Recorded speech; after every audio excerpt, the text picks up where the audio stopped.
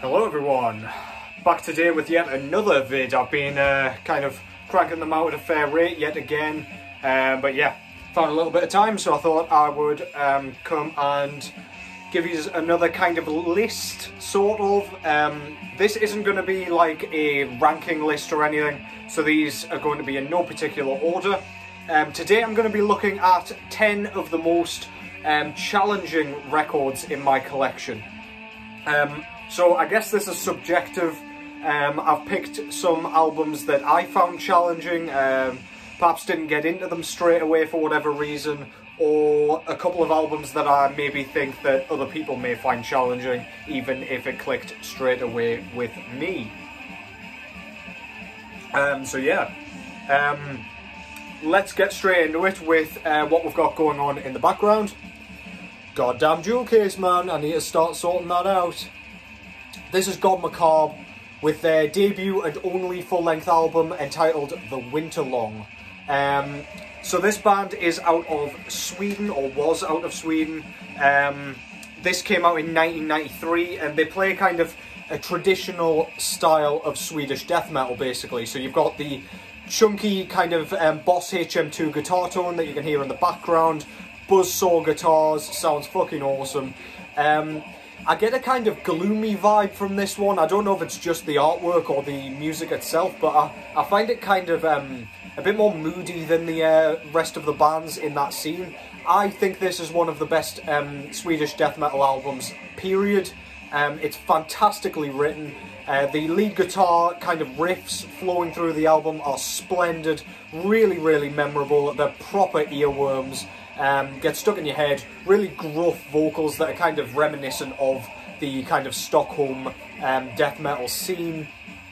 Just a banger from beginning to end. I need to pick this one up on vinyl. I don't know why I haven't yet, because I'm pretty sure I'll be able to get a black copy somewhere. But yeah, for now, go and check that out. That is absolutely splendid. That's Macabre with The Winterlong. Right, so as I say, in no particular order, I've just pulled 10 records out that I think are challenging, not starter records by any means. Yeah, and for several different reasons. Gonna sneeze. Ah, nice, didn't sneeze. Okay, the first album is perhaps an obvious pick for an obvious reason. The music itself is not challenging, however the vocal performance most certainly is. This is Mercyful Fate's debut full-length album entitled Melissa.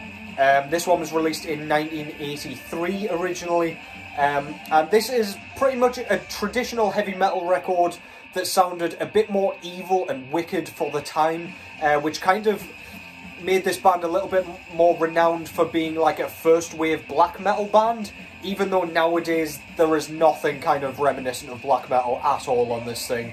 It just feels a little bit darker than what was going on at the time, kind of elsewhere. The thing that makes this challenging, in my opinion, is King Diamond's vocal performance.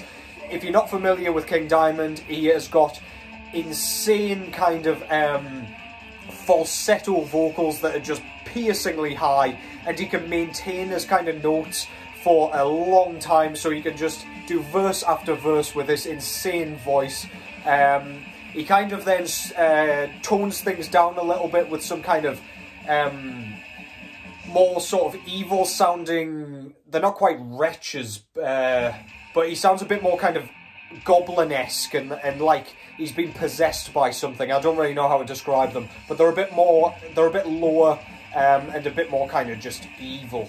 Yeah, so King Diamond's vocals are definitely not a starter kind of move if you're going to go and listen to heavy metal. If you want anything kind of similar, or if you want like a kind of similar example, sorry, then Rob Halford's kind of high vocals out of Judas Priest would absolutely be the one that jumps to mind straight away, only ramped up tenfold and used all the way across the album. I love this band, I love King Diamond's vocals. I got into them straight away, but I very much think that they are challenging kind of just objectively. So that's Mercyful Fate with Melissa to start things off very, very strongly.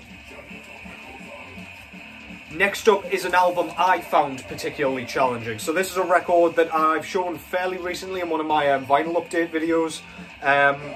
This is USA's Bell Witch with Mirror Reaper.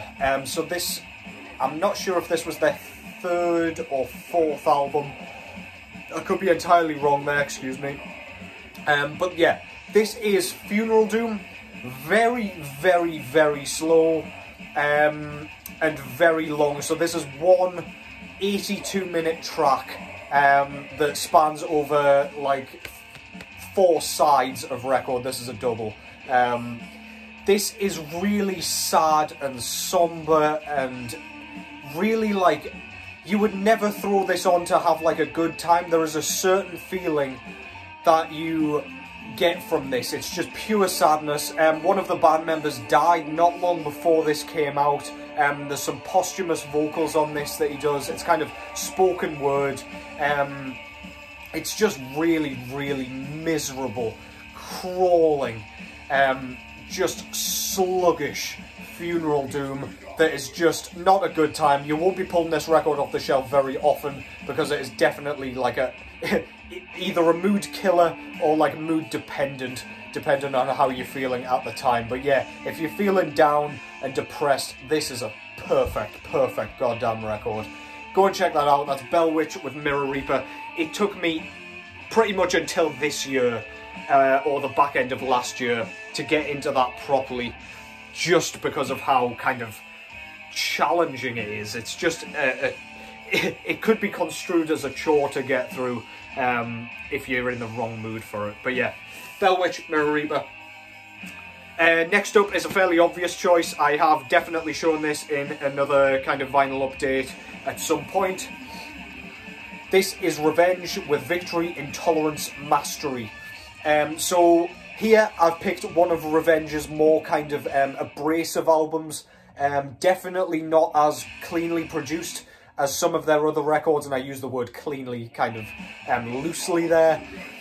This is war metal, so this is the very definition of it. This is grindcore infused black death metal. It is so aggressive, so pummeling.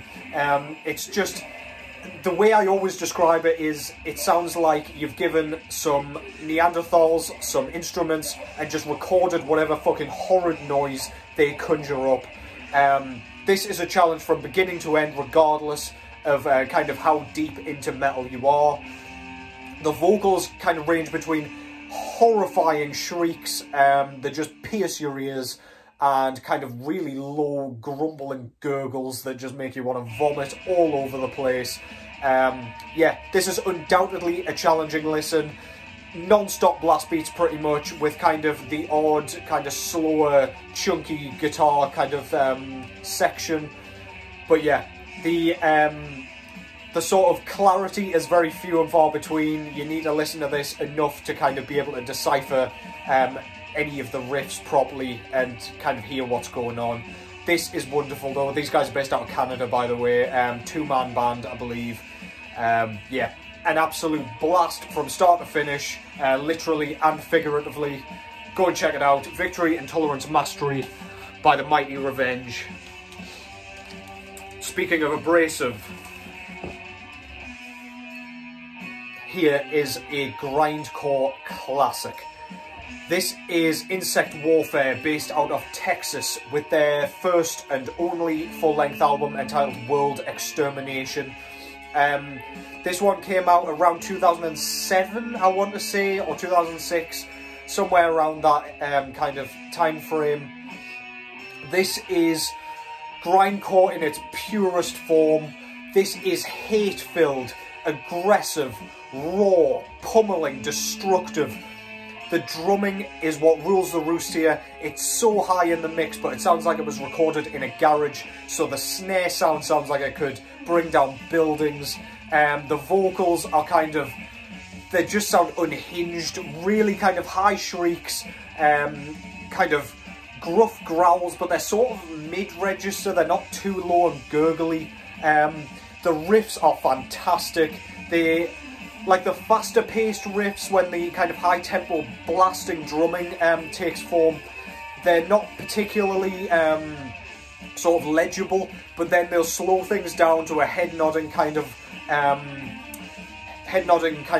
tempo, which just makes you want to obliterate everything in your path. Listen to this when you work out. Listen to this when you need to, like, I don't know, break a shelf or something. What, shelf? I don't know. When you need to deconstruct something, just put this on and it will be done in seconds. You mightn't even have to touch said shelf to bring it down if you've got this cranked loud enough. That's Insect Warfare, World Extermination, the grindcore album for me, if you ask me. Fantastic shit. Unfortunately, that band didn't last very long. But then we got Malignant Altar after that, who also recently split up. They can't keep a band together, by the sounds of it. So next up, we've got an album that I don't think would usually kind of creep into the challenging category, mainly because the production is kind of clear. You can hear most of what's going on here. But, and you'll see in a minute, this is one of the most unconventional pieces of death metal I have ever heard. This is Finland's Demilich with their debut and only full-length album. There's a bit of a theme going on here. Entitled Nespithe. Whenever I kind of stop to think about how to describe this thing, the only thing I can come up with is this sounds like it was played and then flipped around so it's played backwards and then it was put out onto the record. The riffs sound so bizarre and so kind of just so weird and creepy that it does sound like it's been turned on its head completely. Really, really technical. It's very, very complex, which kind of adds to the kind of back to front sound. It just bobs all over the place. It's got a really infectious groove to it, even though it's very difficult to kind of nod along to it with it being so unconventional. You can't kind of grasp the rhythm here. The time signatures are just completely lost on you as you're going through this. The vocals are some of the most disgusting things I've ever heard. They're like, he sounds like he's burping into the mic on this thing. It is absolutely gross. The drumming, again, is very unconventional. That's kind of what runs the show for you to kind of bob your head along to it with. But yeah, man, it's groovy and very, very kind of unconventional at the same time. Weird and wonderful. Absolutely love this thing. If you haven't checked that out, go and check it out. That's Demilich with Nespithe. Definitely not a starter record for death metal. Definitely one that took me a few listens to get into, and one I had to kind of leave alone for a bit and kind of come back to it when I was a bit younger and just kind of starting out my extreme metal journey. Killer stuff though. So pleased to have that in my collection. That is an absolute blast from start to finish. Okay, how many we've got left? 1, 2, 3, 4. We've got 5 left, so we're halfway through. Next up, we've got a band, a modern band, that I personally cannot get enough of. Let's just get straight into it. This is USA's Pissgrave with their debut full-length album entitled Suicide Euphoria. Yeah. So, if you couldn't tell by the artwork, this is utterly disgusting. So what that shows is the remnants of some guy's leg who had killed himself in a bath and just kind of, his body had kind of liquefied, so he turned into this kind of brown slurry, which is absolutely fucking gross. Gets worse the more you stare at it. This is kind of death grind bordering on gore grind. So they've got like a old school death metal kind of feel, which kind of tempts me away from gore grind or the gore grind kind of stamp. This is kind of very lead driven, surprisingly lead driven, very murky. It's kind of sort of raw, if you want to call it that. It's the rawest kind of death metal I think I've ever heard.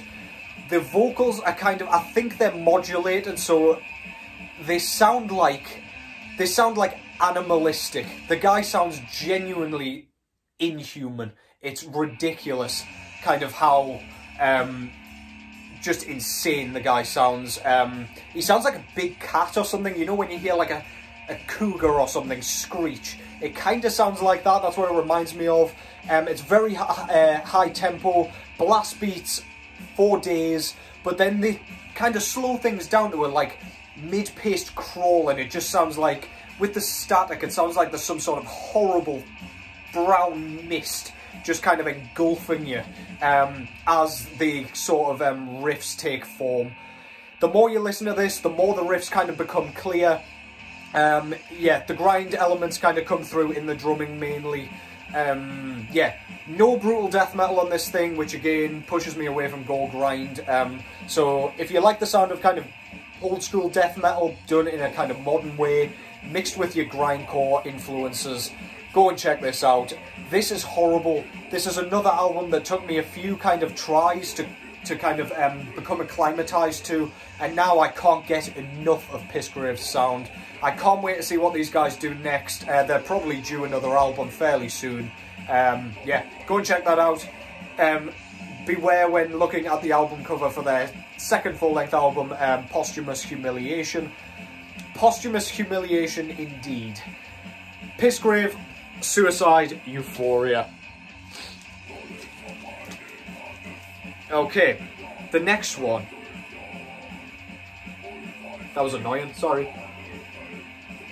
The next one, I am representing the band right here. This is Portugal's Black Cilice with their 4th full-length album, I believe, entitled Banished from Time. This one came out in 2017, I believe. I could be wrong there, so don't quote me on that. This is the kind of epitome of the raw black metal sound. This is so kind of mystical and esoteric and uncomfortable and almost ritualistic. It's almost unlistenable and unbearable. I was so intoxicated by this album at first that I couldn't stop listening to it, and I couldn't stop freaking myself out with it. I've spoken about this in another vid, but I was sat in a very, very well-lit coffee shop when I listened to this for the first time, and I was still kind of petrified, rooted to my seat, just with kind of terror. I've not had a feeling for black metal quite like this since I heard De Mysteris Dom Satanas by Mayhem for the first time. It's that creepy and unsettling. Everything's shrouded in like viscous static. The vocals come in the form of distant howls. It just makes you feel like you're in the middle of a forest and you're being watched by kind of animals and spirits and the supernatural from all different angles, and you just don't have a fucking way to go to avoid them. Riffs kind of become a little bit clearer as you sit and listen to it more, but this is one of those albums you've just got to throw on some candles, switch all the goddamn lights off, and just get lost in. I love this album. I love everything this band has done and is doing, and I would love you guys to go and check this out. Black Cilice, one of my favourite bands going. Banished from Time. I could have put any of their albums on this list, but that one is the one that freaked me the fuck out. Right, we've got 3 albums left, all of which are kind of challenging in different ways. So the first one, I've gone with Focus by Cynic. I cannot remember which country these guys are out of. I want to say USA, but I could be wrong there. This is a very, very weird, very cosmic sounding, very extraterrestrial sounding form of progressive death metal. Now, if you've been watching this channel for a while, you'll know that, like, I always say that Death's progressive work is absolutely beyond the realms of kind of real enjoyment for me. Like, I dig them, but they're just not my cup of tea. This just kind of, it's a different kind of progressive. So the vocals for a start are very robotic and very kind of modulated for the most part. And they kind of dot between kind of harsh vocals as well. It sounds really futuristic and bizarre. The riffs are incredibly unpredictable. They just throw you off course when you think they're going in another direction. When you zig, they zag, they fuck off the other direction and just leave you with your pants down. I've not heard anything quite like this album before, aside from perhaps some of Obscura's work, who kind of clearly took inspiration from this project. This one was originally released in 1993, by the way. Yeah, way ahead of its time, very strange, very technical, very complex, and just purely bamboozling, to be honest. If you like the sound of that at all, go and check this out. Very challenging. Because I'd been listening to extreme metal for quite a while before I listened to this, this one didn't take too much to get into.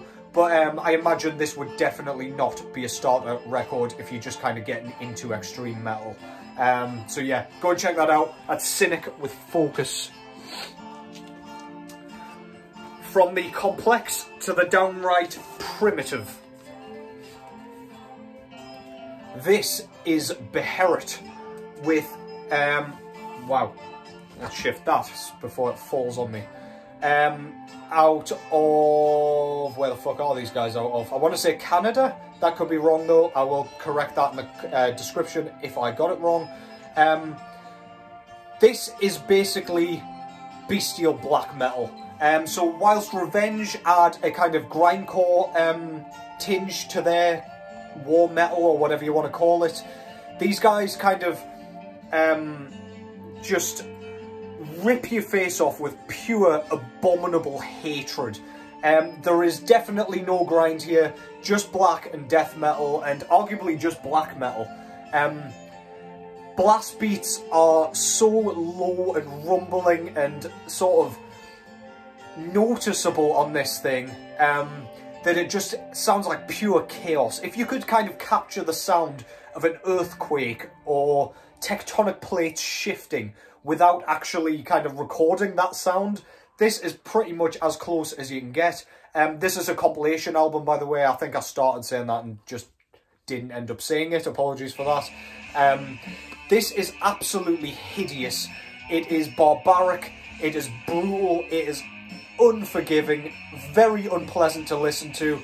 I still don't throw this on that often, but kind of, if you just have an itch that you need to scratch for just something that will rip your flesh off and set you on fire, then this is absolutely for you. This is the Oath of Black Blood, by the way. I definitely didn't say that either. Poor. Yeah, I fucking love this thing. It gets better every time I listen to it still. I notice new things about it every time because of the kind of raw sound and raw production.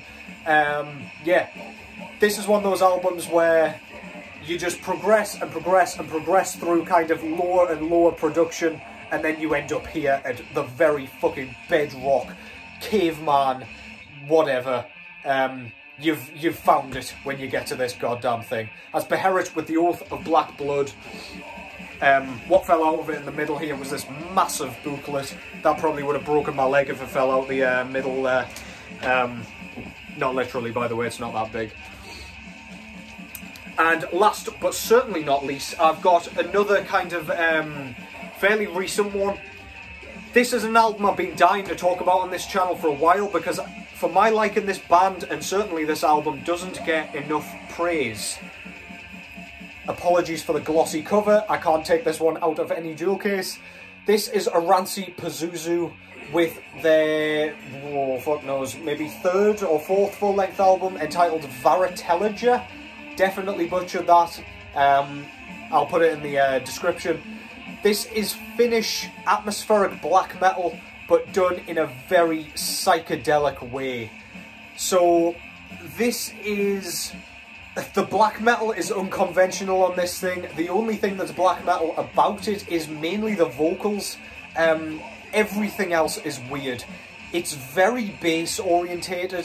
There's a track, I think it might be the 5th track, maybe, called Vassaman something something something. It's all in Finnish, so don't ask me to pronounce it, although for a bit of fun, let's do it. Vassaman Kaden Hierarchia. Oh, it wasn't too bad. I definitely butchered it still, but it wasn't too bad. There's like a really, really infectious bass groove that starts out from the beginning, and then it transitions so that the psychedelic sounding guitars take... I did say guitars right there, didn't I? Takes over the bass riff and just completely swamps it in, like, I don't know, it just sounds like a bad acid trip to me. It just sounds like the deepest chasm that you could possibly go into after doing some sort of psychedelic drug. It's really, really uncomfortable. Lots of ambient sections, lots of atmosphere. It just sounds like you're being sucked into a cosmic void and you're just swirling away and you're waiting for the kind of pressure to crush you into oblivion. The vocals are high shrieks, but they're kind of pushed back in the mix and they've got an echoing kind of effect to them. Drumming is very, very complex. Love the tom work on this thing. It sounds very tribal and kind of primal, and I really fucking dig it. Very, very, like, transcendental and very hypnotic. You can just kind of sit and listen to those passages for ages. This is a double LP, so this is very, very challenging in its own right. As you can tell, I love to gush over this thing. Just go and check it out. My description did not do that nearly as much justice as listening to it would. Oranssi Pazuzu with Värähtelijä. Everything they've done to date has been fucking epic, but that one is what does it for me. So yeah, if you've kind of stayed in your comfort zone a bit, hopefully you find something cool to listen to amongst those, because although a lot of those are kind of really, really harsh, you do become acclimatized to it, and there is lots to appreciate within those records that you would otherwise miss out on. So if you listen to something like Beherit, for example, please keep going with it. It will click eventually. At first it'll feel like they've just curb stomped your face into the concrete, but then the next time it'll probably feel exactly the same, only you hear a little bit more, and so on and so forth, until it becomes your favourite goddamn band and you can come and thank me later. But yeah, thank you as always for watching. As always, take care, and I will catch yous in the next one.